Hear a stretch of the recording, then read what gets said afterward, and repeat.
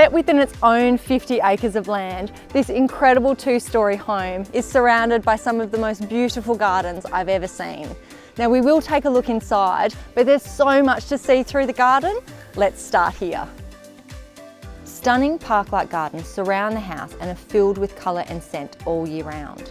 Exotic plantings have been thoughtfully placed atop stone retainers, and grassy paths meander through the land, allowing you to really get amongst it and appreciate all of its beauty.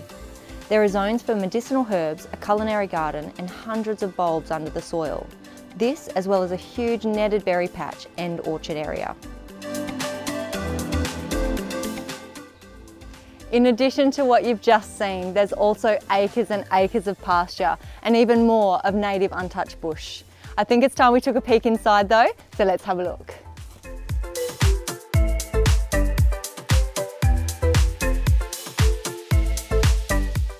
A gorgeous mix of timbers has been used throughout the build, which has created a home with a unique warmth and character to it.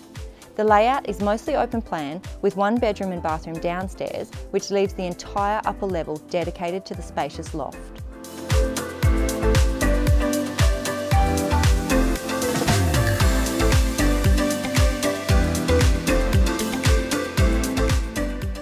This deck wraps itself around the front and the side of the house and connects the home to the garden.